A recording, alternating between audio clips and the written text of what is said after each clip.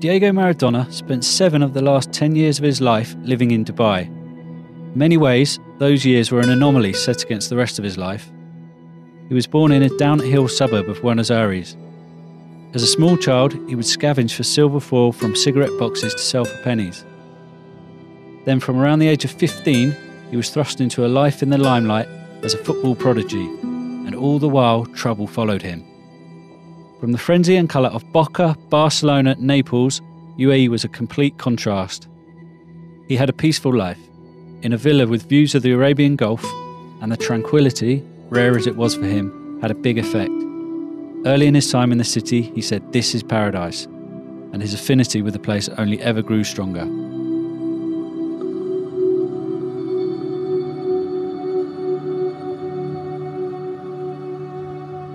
Welcome to the 5th and final episode of Diego Maradona, The Dubai Years. I'm Paul Radley, sports writer for The National, and I'm here with John McAuley, the football writer. In this episode, we'll attempt to get under the skin of Maradona and find out what made him who he was, and understand why UAE, which is where he served 2 stints as a manager, was so close to his heart. Yeah, so everybody we spoke to said that Maradona had this aura, that he was completely unique, different to anyone else that they'd ever come across. And one of those people that we did speak to was Jihad Muntasser, a former footballer and a long-time Dubai resident, who had actually watched Maradona in Italy whenever he was a youth player at Atalanta in the late 1980s. Around that time that it was Maradona's crowning club moment with Napoli, obviously. Jihad and Maradona then became close friends in Dubai, and that was made possible because they conversed in Italian, sharing jokes that no one else would understand. They later went on to work together on a football programme that was the brainchild of Jihad. It was an X Factor style football show that had Maradona as a judge in its first season. Just to give you an idea of the sort of people that Maradona was competing with as judges, you had some of the greatest and most well-known football names at the time. Just to give you an example, you had Brazil's Ronaldo, Ronaldinho and Luis Figo were just a few that were part of the programme. I never met someone like Diego. Diego had a different charisma about him. He really seemed like a genius in a crazy way, you know. And I think no one was like him, and everyone else knew that. Even Ronaldo, the Brazilian himself. They all knew that Maradona was on a different level. The problem is Diego had his problems, his lifestyle, and that affected his relationship with people in a negative way. But still, even though he embarrassed himself many times, like in the World Cup in front of the whole world, still people continued to love him because of who he was, his charisma. He could get away with anything, basically. He could get away with murder. Okay, so that was Jihad Muntasser. Another person we spoke to who probably really well reflected and personified the magnetism of Maradona was Stefano Cecchi.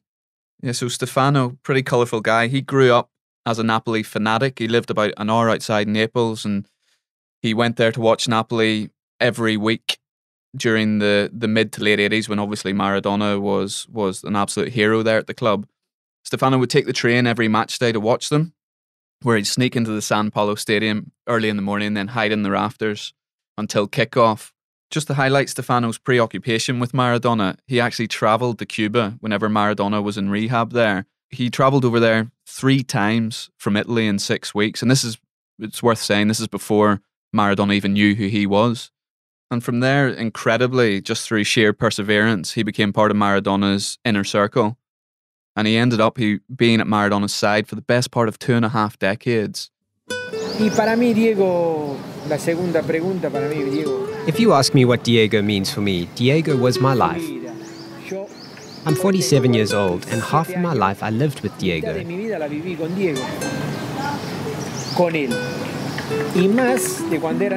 Since I was a baby, my dream was to come to Maradona.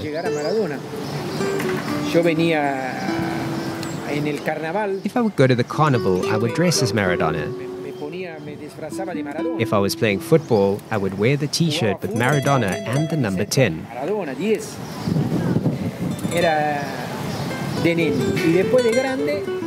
And then, after I was a little bit older, I was lucky enough and so grateful to God that I met Diego and that he accepted me in his life. and gave a lot to Diego. I gave him my blood. Mucho a Diego. Yo le di sangre. La gente me llamó. People called me when Diego died because they knew how close we were and the very strong relationship I had with him. Because I was not just a simple friend, I loved Diego. My wife and his wife know it, that I loved him. Yo cuando Diego la acostaba la noche, yo lo besaba, era como besaba mi hija. So at night, when I put Diego on the bed, I used to kiss him. It was like kissing my daughter. When I used to go out, I would buy a toy for my daughters and something for Diego. So this is what I was telling you. My dog is Diego, my daughter is Maradona, because I have to keep something in my house of Diego. Diego, I will never cancel him from my head or from my heart. Yeah, so dog named Diego, daughter literally named Maradona, and I laughed when he said that, and he actually showed me a picture of his daughter's passport. So like his other major life decisions, Maradona's the reason Stefano lives in Dubai today.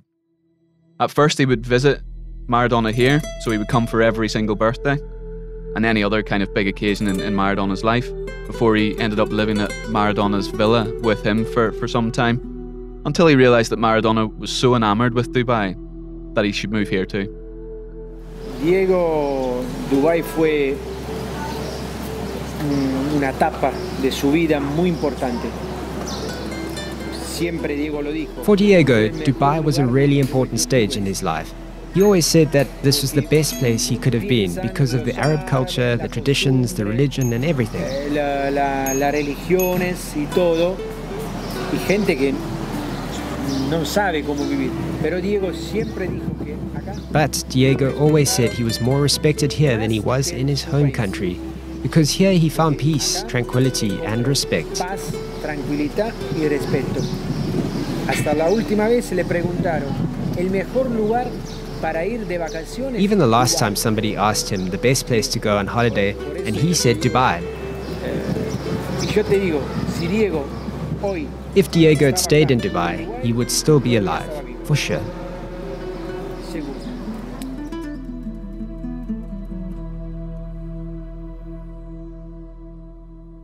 Some really heartfelt stuff there from Stefano on what Dubai meant to Maradona, and I think we can't argue that the lifestyle it afforded to him was about as normal an existence as he had anywhere, really, and somebody in the position that he was and how much of a celebrity he was could really have. Another person who echoed that thought was Riyad Chowdhury, who was a key aide of Maradona when he was in Dubai and became a very close friend, and he actually said that the best Diego was the one that we had in Dubai. What else did Riyad have to say? He picked out specifically 2013. He said whenever Maradona was training like crazy in his private gym at his villa, he said he was eating really, really healthily. He said at one stage Maradona had said, Riyad, I'm only eating chicken and fish. I'm flying like a bird and swimming like a fish.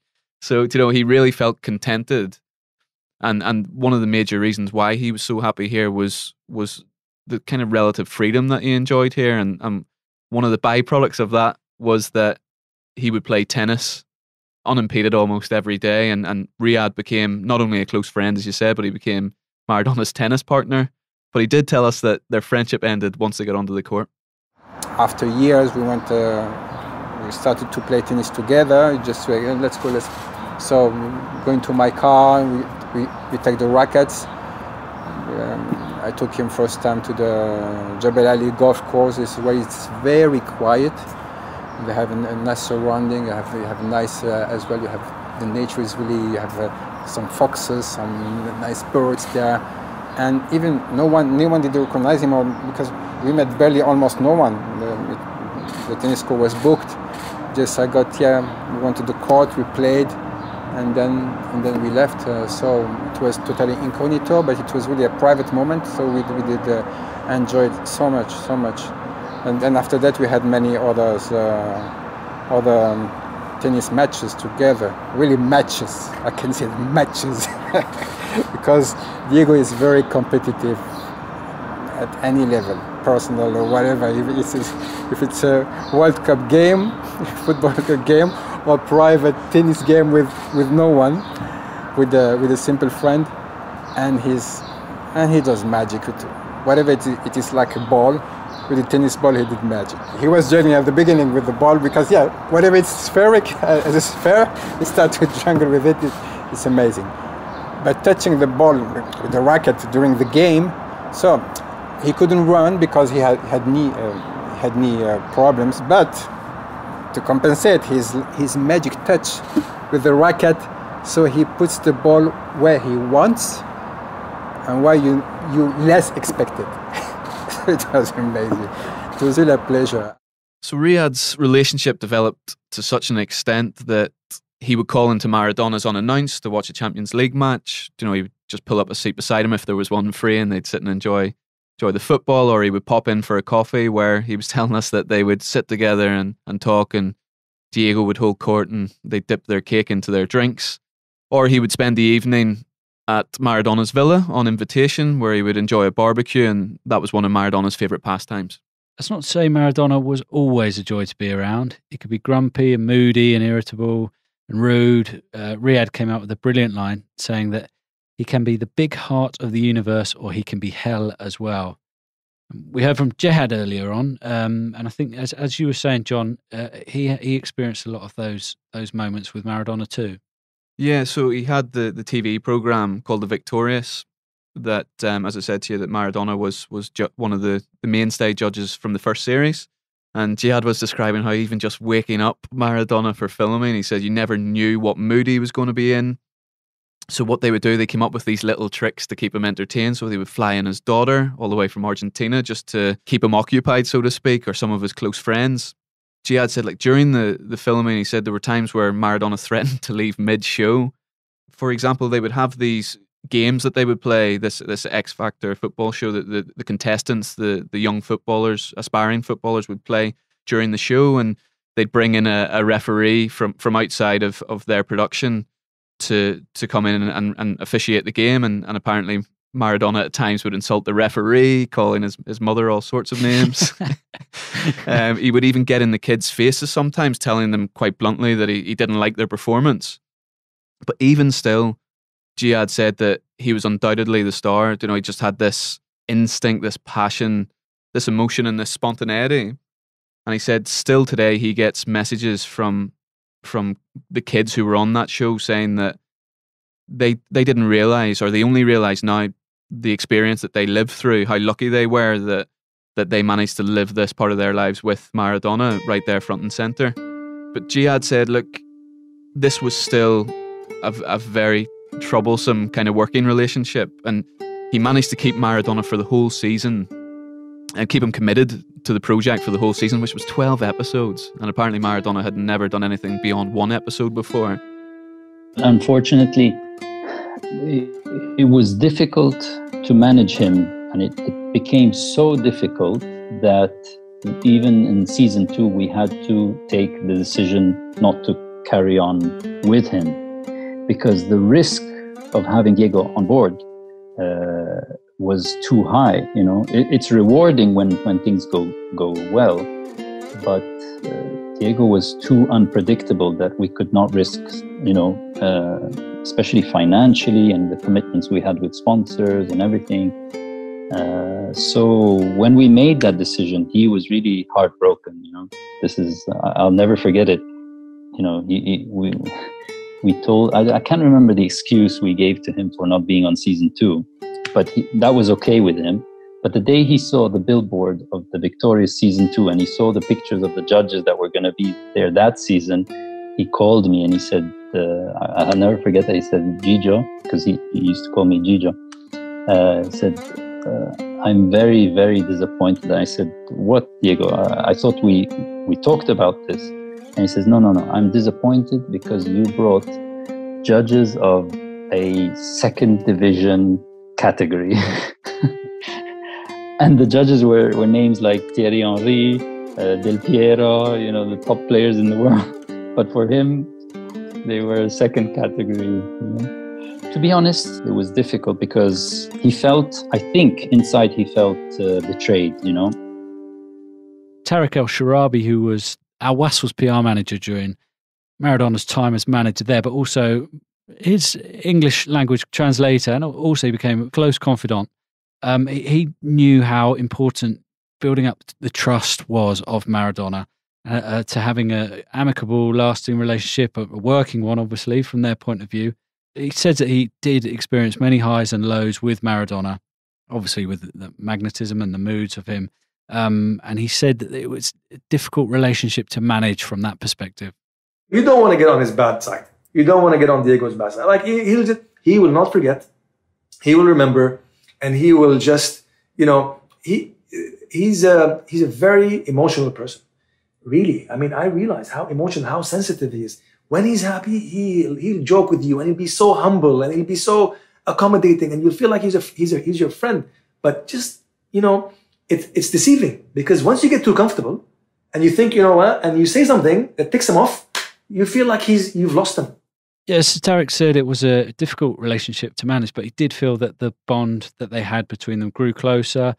Over time, Maradona sort of would let down his guard and want to celebrate the victories they had at Wasl with him and share whatever moments he could. And they had one particular moment that I know it meant a real great deal to him for reasons that were beyond a professional relationship, but beyond a personal one. It went a long way, didn't it, John? Absolutely. Even whenever Tarek's telling us this story, he was getting quite emotional, as you'll hear. But to set the scene, he was telling us that people would come from all over the world to watch training, and especially a lot of Argentinians. He said it was just an event just to come and see Maradona. So on one particular night, there was a group of Palestinians who had arrived, and they were making loads of noise. Tarek was telling us that they were cheering on Maradona during the training, chanting his name and singing and trying to get his attention.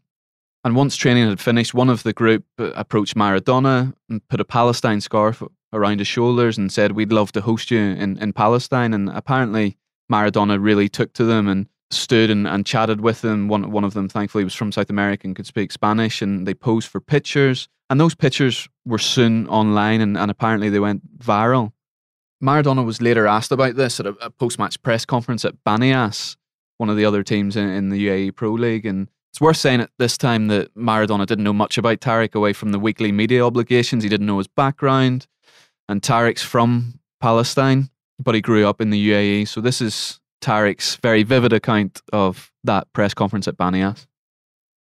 So he's now speaking in Spanish, and he's saying words, and I'm like, I'm getting all emotional here. I'm like, what is he saying?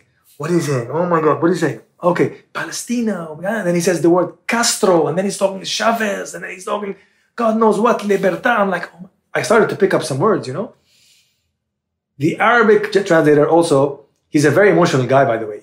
It was so funny when Diego would speak, the Arabic guy would convey the same emotion. If Diego's excited, the guy would be excited. If he's angry, he's shouting. He's shouting.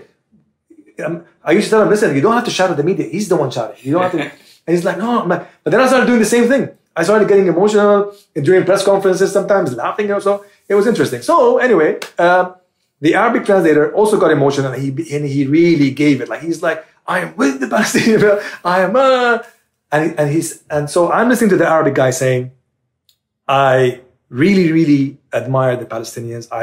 I believe in their cause. It's a just cause.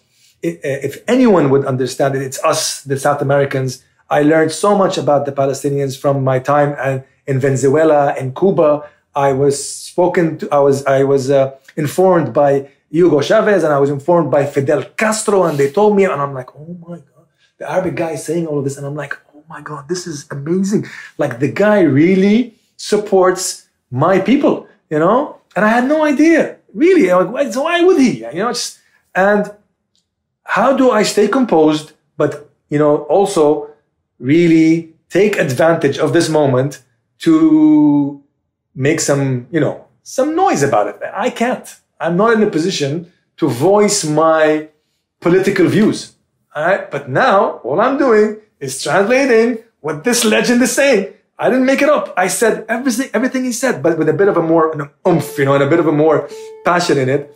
And I found myself ending the press conference there in such, I don't know what to do. I want to hug him. He felt it. He felt that I was so emotional. I remember as soon as I said, thank you, he said, thank you. We stood up And I turned to him, he looked at me, and he started speaking.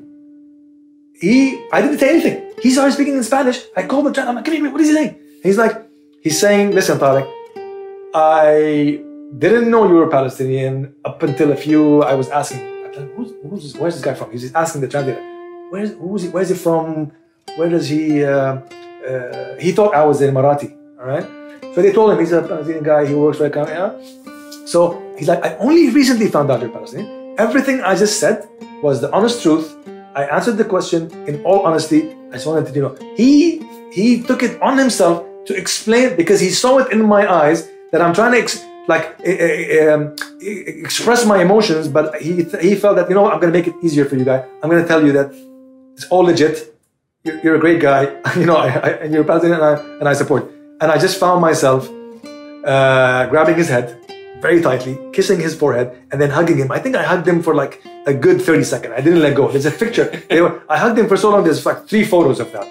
And of course, the next day, I tweeted about it. I put it on my Facebook. I remember people from Arab media quoting exactly what I said, from the English media as well. They quoted it. It made a lot of noise. It was one of the most amazing moments that I would never forget. And I have that moment captured in a photo where he's talking to me, explaining and justifying why he said that. And I will cherish that, and I'll keep it, with me till the grave. Yeah, so you really get a sense there from Tariq how much that moment in particular meant to him. And there were moments where Maradona would make you feel like the only person who mattered. Jihad describes him as a person who would do anything for you. He said he would give you his closest belongings, his watch, or basically he always said to him, anything you need, no worries, you're with me. So he described Maradona as being very sensitive, extremely considerate, and that he did everything with all his passion, he said. Jihad said that Maradona would call him every year to wish him happy birthday. Even if he had gotten the dates wrong, he was a few months out a few times. But, that was almost part of his allure as well. But that being said, you had to take the rough with the smooth when it came to Maradona. Diego always had to feel that he was at the center of attention, I think. I remember once he told me that he was... this is his story, so I don't know if it's true or not, but he told me that once the Pope called him and he told him, Diego, you have to calm down because, people are calling you God and everyone's calling your name and, so you have to lay low a bit. So Diego told me that he told him, look, go call the people, don't call me. So, I can imagine he was so famous, so much attention that probably when things started slowing down for him, it was difficult to accept. The other sad thing is that I didn't see it personally, but I always heard that a lot of people took advantage of this. A lot of the times I saw sadness in his face because I think he felt that everyone was there to get something from him, whether it was money, whether it was just to be with him because he's famous. And so I think in a way he felt alone, saying no one wants to be with Diego, but everyone wants to be with Maradona. But I guess that's the price you pay when you're just, so famous. But Jihad prefers to look back on the good times, the chance to develop a relationship with a true icon, which actually extended also to the football pitch, where Jihad would organise weekly five-a-side matches with Maradona in Dubai. In Jihad's mind, he got to know not only Maradona, but Diego, the real Diego as he put it. And everyone who knew the real Diego considered themselves extremely fortunate. I feel very blessed to have known Diego.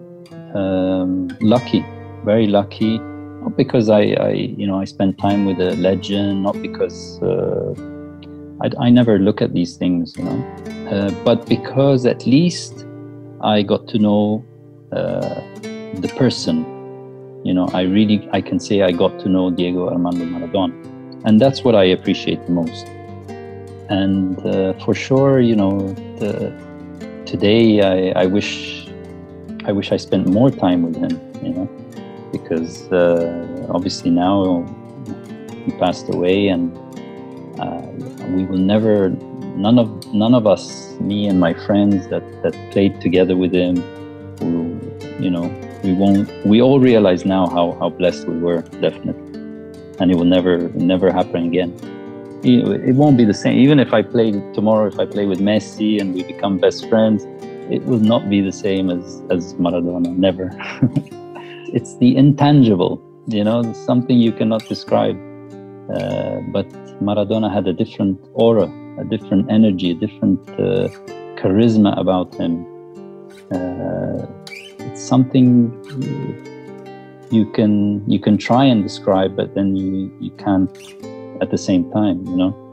Only those who met him, I think they would understand that he was on a different level. Definitely, I will never meet someone like him. But thank God I have a lot of good memories, so those stay forever, I guess. I think we've been lucky through this whole series to be able to share in a lot of people's memories of what was a unique time in Maradona's life, and obviously a unique time in UAE sport. Yeah, I think definitely. Look, if we reference it right back at the very beginning of the series, that this is a moment that in UAE football, and perhaps even UAE sport, that I don't think will ever come around again. As people told us every single time we sat down and they began to open up about their relationship with Maradona, he was very much a one-off. He was everything and more that everyone expected him to be, the good and the bad, which we have to point out as well.